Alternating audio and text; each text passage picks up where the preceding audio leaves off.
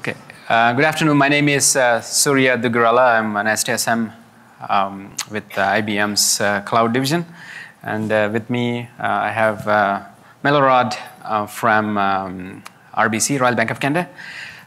Today, we're going to talk about Cloud Foundry in action in banking and financial sectors. RBC is at the forefront of exploiting Cloud Foundry in their digital transformation. Today, Milorad and I are going to talk about how this whole Cloud Foundry journey at Royal Bank of Canada started, and what all the applications that we are using deploying on Cloud Foundry. And in fact, Royal Bank of Canada has 40 applications in production right now on Cloud Foundry, both in retail online banking as well as the commercial banking. So we're going to just talk, if you are, some of you are an account holder of our Royal Bank of Canada, if you are looking at your account summary or paying the bill pay or anything, you are in fact using Cloud Foundry right now. In fact, we have rolled out to 6 to 7 million of the retail banking customers. So it is a very highly scalable platform. And how we started this whole journey, actually this RBC's Cloud Foundry journey started back in 2015. So from 2015, now, as of last week, we have around 42 applications also in production. So I'll just talk about the RBC itself. Some of you may not be familiar, but this is Royal Bank of Canada is a global bank. RBC is #1 in Canada, but also it has full global footprint. It has around 80,000 employees, and also you have operations in 42 countries. From RBC's strategic point of view, right, like any other major bank, RBC has multiple lines of business. You can see that you have personal and commercial banking, wealth management, insurance, investor and treasury services. All of these lines of business have multiple applications, enterprise applications that we are looking at, getting to the digital transformation. And today we're going to talk about mainly the personal and commercial banking. So those are the lines of businesses that these 40 applications belong. And we have a technology and operations, T&O, strategic branch, which will be overseeing the digital transformation across RBC. The main reason why we're actually talking only about the personal and commercial banking right now is because that's in the forefront, and that's the #1 leg of this whole LOBs. And then the wealth management and other lines of business are actually following through. So when we talk about RBC's business financial services portfolio, one of the key pillars of that is the commercial banking, and I would like to have Milorad from RBC talk mainly about what is the strategy in the commercial banking and how the business financial services digital portfolio is actually adopting the Cloud Foundry here. So Milorad. Thank you, Surya, and I'm really sorry for missing the first portion of our presentation here today. So as Surya pointed out, my name is Milorad Stefanovic. I have been with RBC for some time, and prior to that, actually, I lived here in California for about a year. So it's always good to be back. So very briefly, RBC, as Surya pointed out, is the largest Canadian bank. You may or may not be familiar with RBC. In case you actually have wealth management products here in the US, you may be working with our US wealth management business. And we recently have acquired another business here in California as well, City National. So what I'm going to talk about... Yeah, no problem. What I'm going to talk about here today is our business banking platform. On the business banking platform, we serve a broad range of clients, from small business clients all the way up to the largest business clients in commercial clients in Canada. The group that I'm responsible for, that I manage and lead, is focused on digital business banking, so online and mobile for our business clients. What's interesting to know about RBC is that, like all other banks, it has been around for a while, and in the case of RBC, the number is 150 years, so around 150 years. Of course, there's a long history of technology, legacy technology that we have in our stack, and the group that I manage is no exception to that. What you're seeing there is our current technology stack in terms of digital business channels, which is the group that I mentioned, and online banking. They all sit on a set of older legacy systems in the back. So what we have done in the last year or so is we have had significant push and progress in terms of digitizing everything that we do, from the full adoption of agile methodology in terms of delivery, all the way down to using cloud platform for everything new that we are developing. And so far, the journey has been very positive. I'll talk more about that later. In terms of the clients that we serve more than 600,000 small business clients. We have around 60,000 large commercial clients. And of course, with commercial clients, we have a large number of users within those businesses to the tune of around 180,000 users. In business banking, as you know, payments play an important part.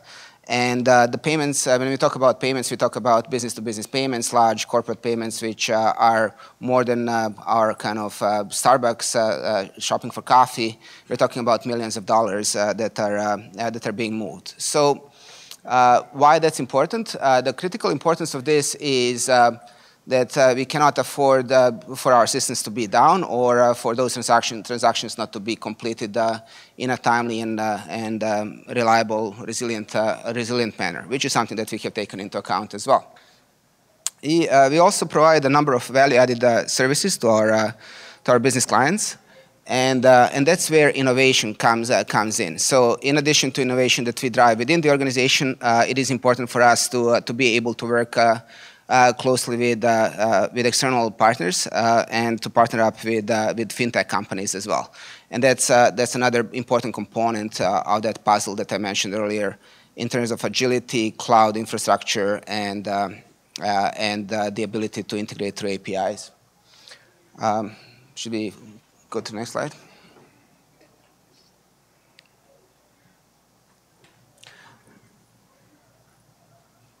Okay, so I think I may have actually covered some of these points here. What is important to highlight is that everything new that we have been developing over the last year or so has been done as cloud native micro applications, microservices, and we also are in the journey of taking our existing legacy monolithic applications and porting them or moving them to the cloud platform. We are doing that both as lift and shift, but in cases where it makes sense, we are actually making those applications much more modular and making them closer to the cloud-native type of design.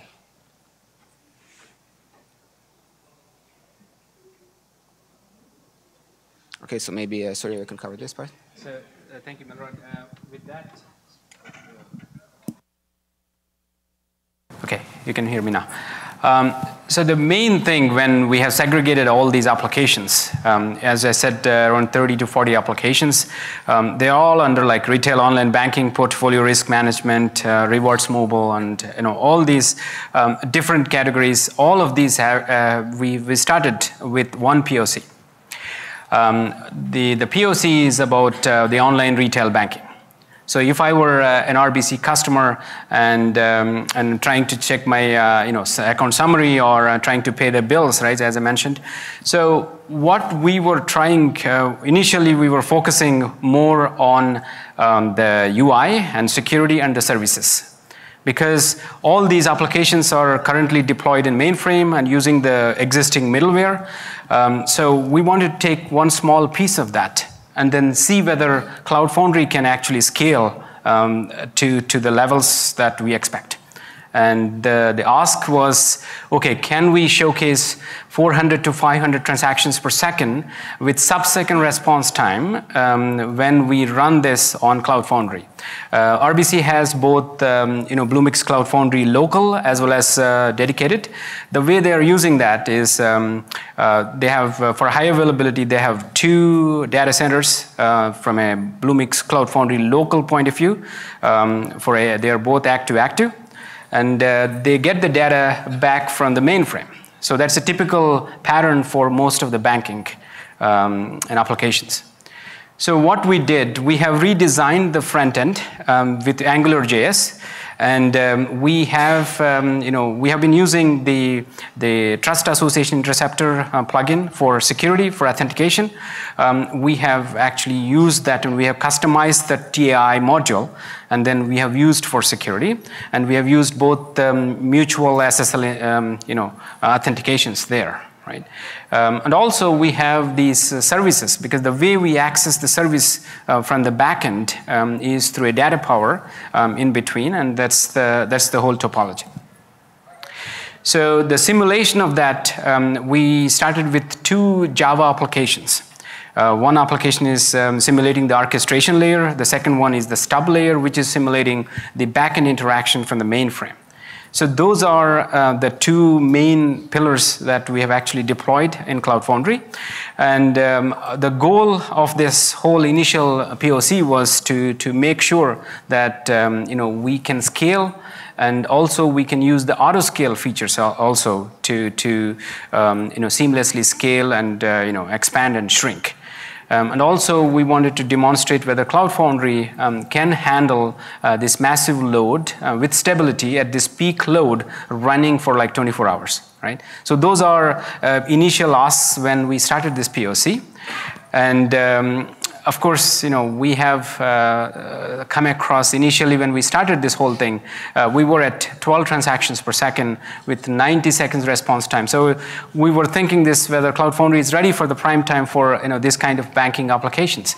And then we started working through, and we have some of the issues that will be applicable for everybody, right?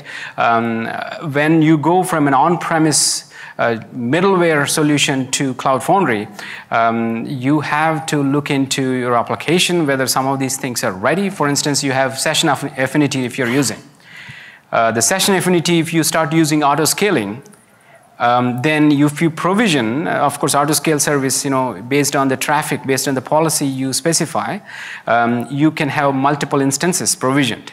But if you have session affinity there, then the traffic won't be directed to the other instances. So it will stick to the first instance. So those are some of the things that you need to look into when you move your applications to cloud. And then other thing that we have come across was when you're running your Java or Node applications from within the runtime, then what will happen is the autonomic threading algorithms that these runtimes will use, they may not be working, they may not be agile when you are having the backend service latency. That is when you're accessing the mainframes. If the service latency is really high, then it may not really work. So those are some of the main things that we have identified, and we have looked at the alternatives to fix those things, and that's how we could get from like 12 transactions per second to not only beat our goal of 400 to like we have gone up to 900 transactions. So just to put some context, that we are talking about almost 80 million transactions per day. These are all the financial transactions. They are heavy in terms of you have to bring a lot of data from the mainframes, and then you have to render that back onto the GUI with AngularJS, and also you have a lot of computations in between. So these are CPU-intensive transactions that we're talking about with 80 million transactions per day. So some of the main benefits that we got out of this cloud journey with RBC are, you can see that the return on investment and the client experience that we have, and then with the digital banking channels that we have actually reduced the risk and cost. For instance, previously it used to take almost a year for us to release a second version of an app or so. That from a year to almost, it has come down to like hours. We can actually release the new functionality in terms of whether the front end or any other channels. And also the quality and the production resiliency. So I'd like to give it to Milorad to talk a little bit about what we have gained in this journey in terms of the production resiliency and stuff. Sounds good. Thank you. Thank you, Surya. So, as I mentioned earlier, this is really very much part of our digital journey, going from an old school banking institution to a digitally enabled relationship bank. And what you can see here is some of the key benefits that we have seen so far. The benefits that we're looking at here are a result of the agile delivery model that we are following today. And we have within digital business banking, we have 10 persistent agile teams. They're also a result of the DevOps processes and tools that we have adopted within our portfolio, and the cloud platform that we're using. What you're seeing here is the improvement in production resiliency. And I mentioned earlier how critical production resiliency is for business banking. We want to make sure that our application is always available for our clients and that there is no issues in terms of the payments that we are processing. We have seen more than 90% improvement in terms of production incidents. So we have reduced the number of production incidents by more than 90% over a short period of time of about just slightly more than a year. We also, during that time, have seen significant improvement in terms of quality. So we measure quality, of course, in terms of defect arrival rate, and the quality has improved by more than 40%. In some cases, for our maintenance activities, by 90%.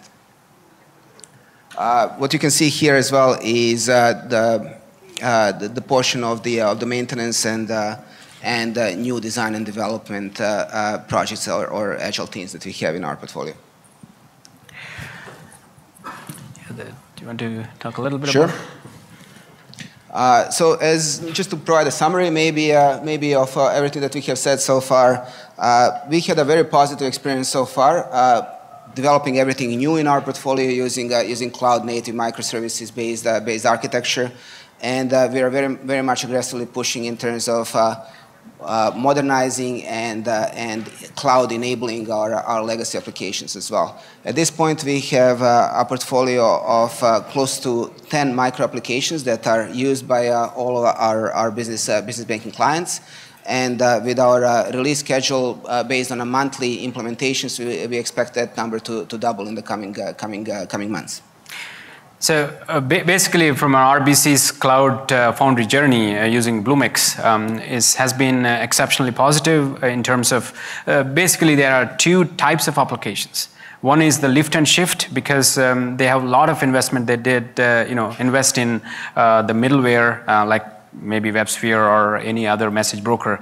All these applications, without any changes to the applications, they want to just deploy them and bring them onto cloud using Cloud Foundry. They were very successful in that, and of course we had some migration tools that we had to use for verifying that you have any other capabilities that you had on-premise that are not there, so that you filter out so that it will be easy for. The second type of applications are the pure cloud native and microservices. The one, that online banking retail application that I was talking about, which is rolled out to 6 million retail customers, that is a cloud native microservices application. It has been written from ground up, and of course it has used some existing security modules and things, but the application is a cloud native. So It has been a mix of both. So the third important point that Cloud Foundry usage by RBC, Royal Bank of Canada, is the operations and monitoring, and how you can diagnose any problems that you may have in production as well as during the development. So we have another session around 2:30, 2:25 that talks about the monitoring and diagnostics tools that are available in Cloud Foundry, and how RBC is using those tools to monitor and diagnose any performance issues that we have encountered in the production as well as DevOps. So with that, I can open up for any questions. Sure. Yeah. So when you look at your traditional middleware, which you had your middleware services before, versus what you're running on Bluemix, what sort of performances did you see? Okay, so the question is, okay, do we see any kind of performance? What is the performance characterization differences between an on-premise same application running an on-premise versus the same application ported and migrating in Cloud Foundry? We saw similar performance, except we found if the backend service latency, like when you are talking to the mainframe, and if the backend service latency is actually much higher because of any reason, it may be a network or anything, then you may have to tweak and tune the runtimes, because certain algorithms in the Liberty or the middleware runtimes, they may not be agile enough if the backend service latency is much higher. Typically, mainframe latency is anywhere from 100 to 200 milliseconds. That's what we expect. We simulated to 1,000.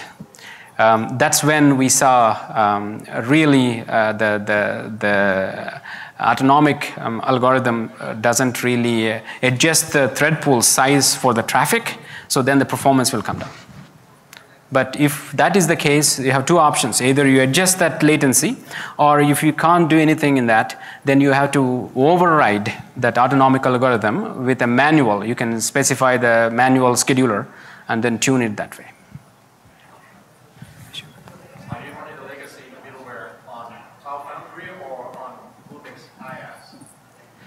Okay, so these legacy applications on Cloud Foundry, we are running them on Cloud Foundry, both. WebSphere, Yes, WebSphere application. Let's say you have a WebSphere, full traditional WebSphere application, like Java EE application, and you are trying to actually run that on Cloud Foundry. In Cloud Foundry, you have Liberty applications. You don't have the full traditional WAS. So you have a smaller footprint Liberty. So as long as your application runs on Liberty, it will run on Cloud Foundry. Sure. What's the distance between your application users, where your front end runs, and your geo distance? Just to understand. If they're right next to each other, you have good job. Okay, so the question is, okay, where these clients are residing and where the actual data center, the Cloud Foundry, is running. The data center is in Markham. That's like a real in RBC's on-premises. And it is exactly the same like where our on-premise servers used to be there, right? So it's exactly the same as far as the data center is concerned for end customers.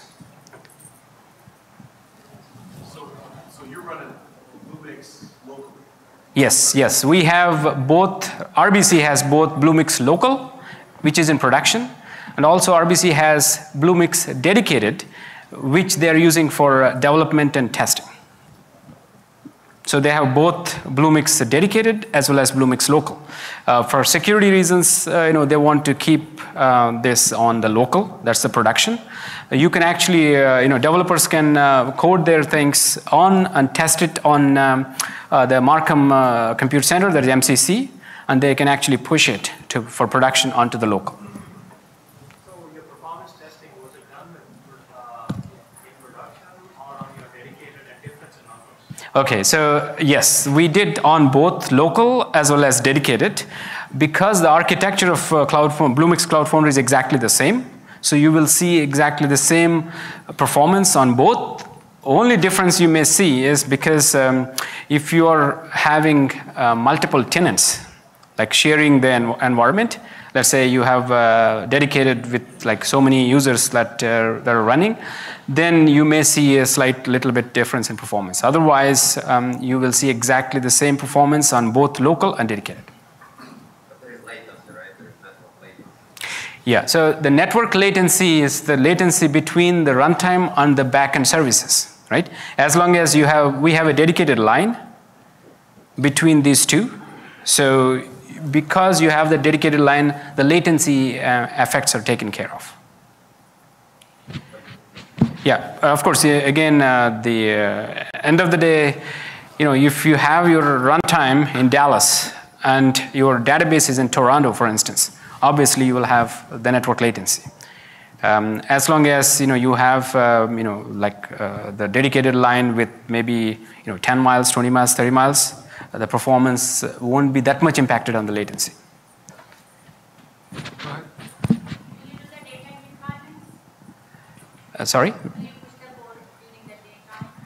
Okay. Shall we use any certain window, or you can do anytime push application? We have some controls because this is production, right? So we have all developers cannot just push it. So we have to promote, and we have a process to promote that, and we don't have any window. As long as we follow that process, anytime you can actually promote the application from development test to production.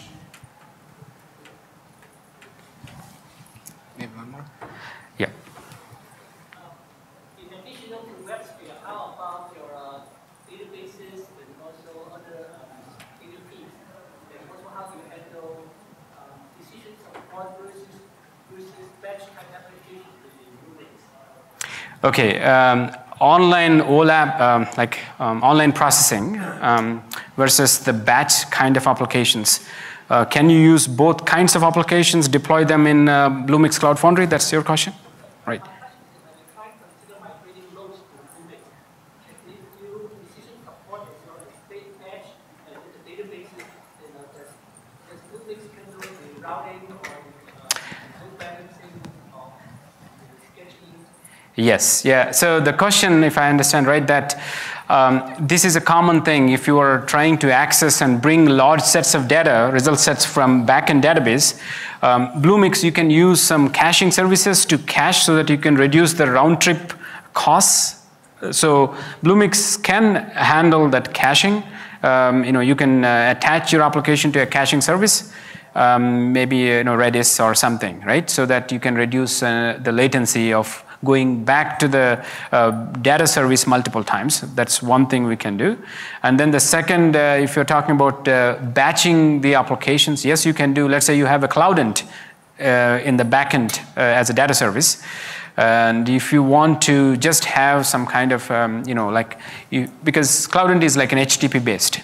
If you're pushing each time when you go post or get or anything, it's an HTTP call. So you can batch those things together, and then actually you can push at one time. Yes, Bluemix has those features to do that. I apologize. I'm going to have to run to make a call. So thank you very much. Great.